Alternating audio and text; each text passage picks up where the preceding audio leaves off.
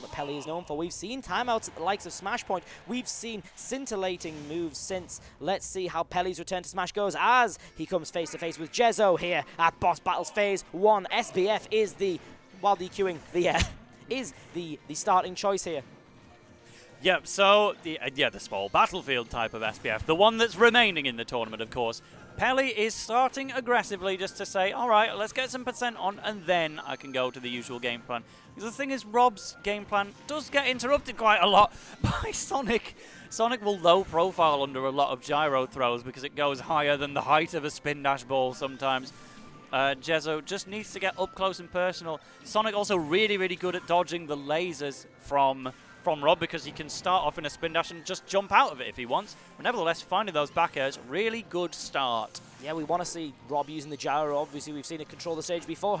Peli running into it that time. We saw a gyro earlier connect into a lovely arm rotor there from Rob. But you have to think that controlling that stage, cutting Sonic off is what you want to do. The extended hitbox coming out because of that gyro being thrown at Rob. But the spin dash is going to come in here. Rob is going to throw those hands, but an offstage situation has been created. And when you're as wide as Rob and Sonic's as fast as he is, you got to get off that ledge as fast as you can.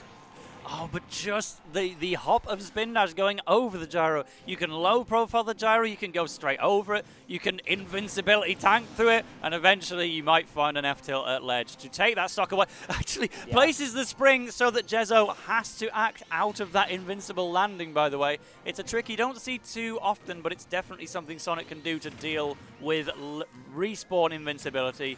Jezo was up in the skies. I love the patience. And Peli's up in the skies. Good grief. There's a great up smash. There we go. I love the patience we saw there from Peli at that ledge trap situation we saw just before that stock was taken, where Peli had the choice of either running into a gyro or a back air by Rob, and he went, I'll just do neither. Rob looking at box with Sonic, and the hop from the spin dash is going to lodge him straight in. Drifting out nicely to avoid that follow-up from Sonic is Jezo, but Sonic once again establishes stage control. Neutral aerial into just a lovely little elf tilt to just get Rob away. But stopping dead on that shield, it wasn't a very charged spin attack, but the homing attack from center stage, Peli only really did that because he was about to land on gyro, otherwise I might as well attack instead of just land on it. The double jump was already gone, but it happened to traverse the entire stage to land that bit of chip damage. Homing attack, it was so bad in the last two games, and now for Ultimate, it's just amazing, and it's kind of funny unless you're a Sonic hater. Yeah, we seen there Peli's going from one side of the stage to the other, just using that spin dash. Gyro still in hand. Yeah. Not giving it up. Rob cannot get it back, but the up air is going to take the gyro out and take Sonic for some percent. As we go, we've seen that back air come out again, and Peli once again just playing super patient at ledge. Just saying, no, I don't fancy interacting with any of that. I'll just wait over here and then hit my moment. Taking that time to land that forward air and drilling Rob at 121 off stage. I love the use of the spring again to make sure that invincibility for Jezo isn't going to be there. Woo! Oh my lord! This huge spin dash into a back air, into a gyro, into a forward air. That was a scintillating, lovely little combo that we saw the blue blur pull out to get 36% on Rob, and just charging that spin dash conditioning just to be like, oh yeah, I'll just hold this as long as I want, and when I'm ready, I'll either let it rip and run at you, or I'll let it rip and get away from you. Sonic, one of the best characters in the game at fighting with a gyro in hand, because he can quite competently take the fight to you with just the B button. You know, you got Min, you've got Sonic, and you've got a couple other characters that can just say, all right, I'll sacrifice my A moves for a bit and just fight with my specials. Peli can do that all day long. As long as he can recover safely, he cannot! I love that down air read on the air dodge there. Jezo taking advantage of Peli's offstage. You know, Sonic has a pretty decently easy time recovering, and shows why he's so good in the air there as well, with that huge back air knocking gyro out of hand. Jezo does not want to come down, but instead lands a back air into a gyro throw. 26%. It is anyone's game here at this point. Jezo just got to play really patient with this gyro, control this stage, dodge those spin dashes, which have proven fatal for robots in the past. And we will see the gyro is going to hit. Oh, looking for something huge on that re-grab instead of using the net. Sent up. And now the gyro is just taking control of the stage.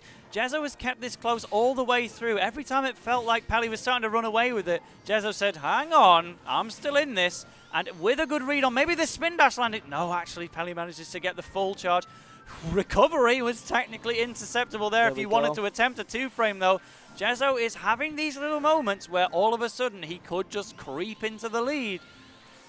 Hitting backwards aerial there, not once, not twice, but thrice, and the third attempt is the one that's going to tack on that bit of damage. Ah, there's Spin the low dash profile under the we laser. You talked about it before, and there it is. Just saying, that's all right. I don't care about your laser. It's too thin to hit me now. Spin dashing under, connecting with that multi-hit spin dash, and leading off with that forward aerial. Rob was not as sort of unseated as potentially you may think with a character like Sonic who can weave around him so quickly. And as you say, we saw that gyro come in so handy at the end. It tacked on so many little extra bits of percent. If we can see that on a similarly sized stage for the entire game this time, I think we could be in with a decent chance of seeing Jezo take a bit of this set back.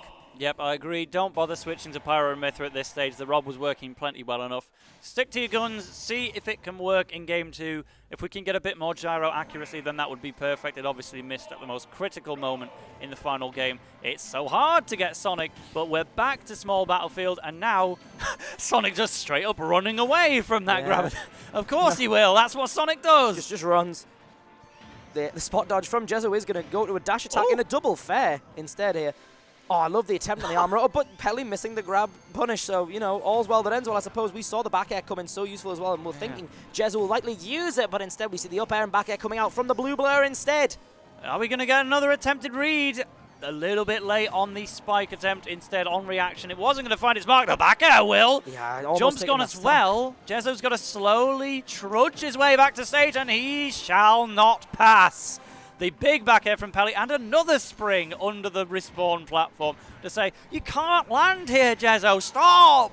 Stop trying, here we go, going off stage very far. Oh, I want a gyro, but the back air is going to connect instead. 2 off-stage stocks have been taken there, a massive back air from Peli and an equally large one from Jezo at a notably low percent, looking to get a read with that F-smash, but instead it's Sonic who's going to start piling on the percent with these up airs, looking for up air, back air a couple times there, but not finding it. We've seen that back air play so well into Jezo's game plan. Oh, and the arm rotor is going to come out there. Side B again! Oh, falling out! The final hit of that tragic roundabout was almost entirely too tragic for Peli there. Yeah, that is so unfortunate. We have to wonder what would have happened in a different world where that side B actually connected. It usually works. That's insane. I'm not going to say buff the arm rotor, but I mean, the tragic roundabout was looking pretty tragic on that occasion, unfortunately. And Peli, whoo, nearly taking a stock away. That back air could have done it. Wow, okay. Up air, however, is going to be the answer that Jezo is looking for, taking a sizable lead here. 67% is all the time, but we know what Sonic can do when he's off stage. Throwing the gyro up to scare Peli back to stage and stop him. Just basically saying, no, go away. That's coming down at some point. It's going to get you. Anyway, we see here the dash attack coming out from Peli and going so high and getting kicked in the burner is Rob there, looking for that nair. Peli stole the gyro. And the spring this time intercepted the Rob combo from center stage. It wasn't just respawn it was dealing with. It was those low aerial combos from Rob to say, you can't land there. Spring is going to do this, but Jezo is still in a great position to maybe steal a game away from one of our top seeds. At the end of the day, Peli is the more respected and well-known players, but who's the one who's been getting the results recently? That's Jezo. With his regen, with Brentwood Brawl, a bit of everything he's been attending. Peli is just getting the dust off the controller right now, but it's working out fairly well on this last stock. The gyro is out in the back air. He's going to come in. Here we go. This could be, if that ledge trap had gone a different way, perhaps we could have seen something huge coming out there for Jezo. Instead, that last little hit of the neutral air from Sonic, the spin attack is going to come in, and the spin dash is going to connect into the back air. Jezo's got to be so scared, drifting above that. That was an excellent landing, but the up air into the back air is going to connect. Things are looking pretty dire for the robotic operating buddy. Will you dodge around that spring? You don't want to have to be put into a tech check at the side of the stage. Back throw is not quite enough, but the next one probably will be. Gyro is not in hand. He tried to bounce it off the stage and pick it up, but it was too low, and the back air from Peli will secure the win in the end. That was a fantastic performance from Jezo to really make you wonder, is Peli going to lose this? Yeah, it's going to lose. Peli looked at that, in that set, there was a couple times when it's like, ooh, Jezo's done something insane. That's going to hit and that's going to kill. And it did. The back airs, the gyro worked really, really well. Game 2, especially Game 2. Game 1, towards the end, obviously, it came in very well. And here we see one of the highlights from the game. Here's the bit where Peli just had the gyro for like a good minute or so. As the clock ran down, Rob just got a taste of his own medicine. Homing attack, gyro, forward air.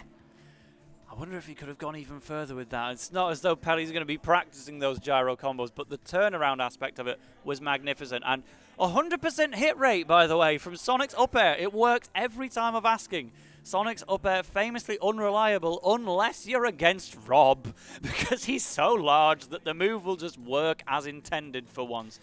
So wide, so hard to just get around things. And we see here the back air just reading that recovery, the slow and low recovery, looking like just like a slow cooked meat with how ready and edible that was for Peli there. Just taking the opportunity, bearing Sonic's fangs, kicking Rob out of this winner side bracket as we see Peli advance.